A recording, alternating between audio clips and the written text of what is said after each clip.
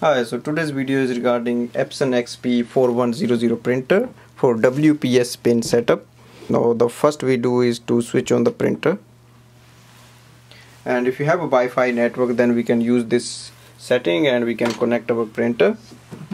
Now once the display screen is on, we go and do settings there. So now we are looking for the setting, so we go for the setting, press OK.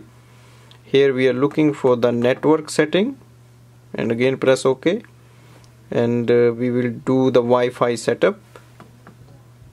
Here we do Wi-Fi recommended, note the Wi-Fi direct and press OK. Here it will show the recommended connection method when a Wi-Fi router is available at home or office, and now we press the start setup. Here we can see there is an option, last option is others, and we click on that. Now we see the pin code setup, that is using the WPS pin, so just press OK.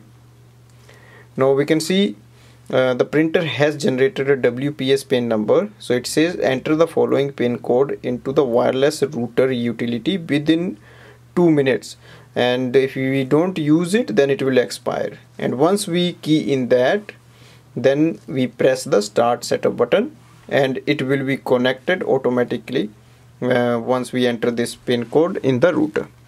Thanks for watching.